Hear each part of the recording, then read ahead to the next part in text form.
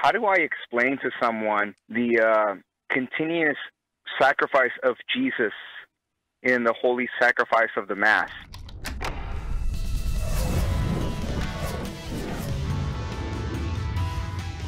The first response would be to point out what Sai pointed out, Gidalti, and that is, we do not believe that in the Mass we are re-crucifying or re-sacrificing Jesus on the cross. It's not that Jesus is dying again. So you could just simply assert that, well, the objection is operating on a flawed assumption, right? You're thinking that we believe we crucify Jesus, hence the objection, but we do not think that we're re-crucifying Jesus in the Mass. That is not what we mean when we say that the Mass is the sacrifice of Christ. And then you could go forward, Gidalti, and begin to articulate, maybe in a clearer way, precisely what we do believe, and that is that the Mass is the one sacrifice of Jesus.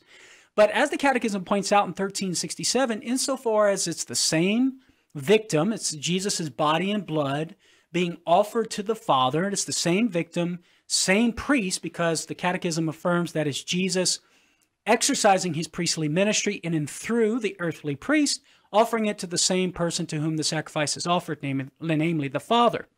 So we affirm it's the same sacrifice, Gidalti, but as the Catechism points out, quoting the Council of Trent, the manner of offering is different.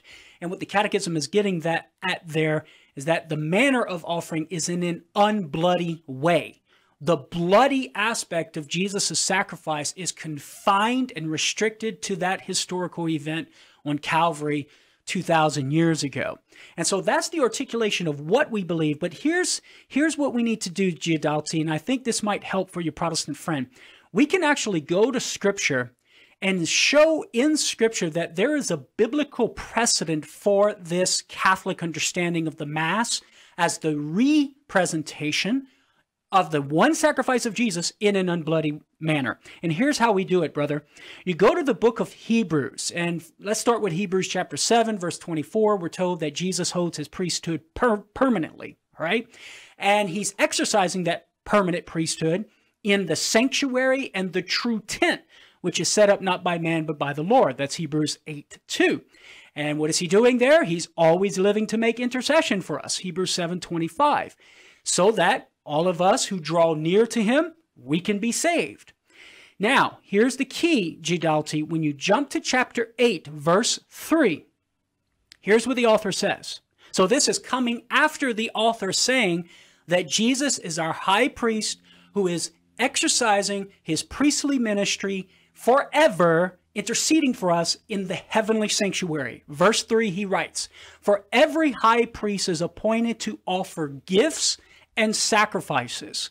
Hence it is necessary for this priest also to have something to offer." Now notice, Gidalti, that the author of Hebrews is saying Jesus, our high priest, as high priest in the heavenly sanctuary, must have a gift to offer in his heavenly priestly ministry. Now, which offering could that possibly be?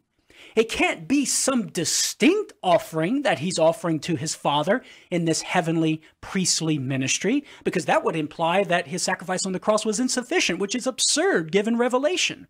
So what is it that he's offering? What is the gift? What is the offering that he's making present to the Father? It is his one sacrifice on the cross. But notice, Gidalti, that he's making it present to the Father in the heavenly sanctuary in a different manner, in an unbloody manner. And we as Catholics are saying the Mass is simply that reality of Jesus making his one sacrifice present to the Father in an unbloody manner. That reality becomes present on the altar every time we go to Mass, and that's the reality behind the veil of the senses. So for our Protestant friends, Gidalti, who are going to have a problem with the Catholic belief that the Mass is the one sacrifice of Christ made present in an unbloody manner, if they got a problem with that theology, and they think that takes away from Jesus' death on the cross 2,000 years ago, well then they're going to have a problem with Jesus making his one sacrifice present to the Father in an unbloody manner in the heavenly sanctuary. But of course, I don't think they want to have a problem with that, because that's what the Bible teaches. And so for a resource for this, G. Dalty, I would recommend you get a hold of my book, Meeting the Protestant Challenge. And I have a chapter in there, G. Dalty, where I actually articulate in more detail what I just explained to you concerning Jesus' heavenly priestly ministry and making present his one sacrifice to the Father in an unbloody manner.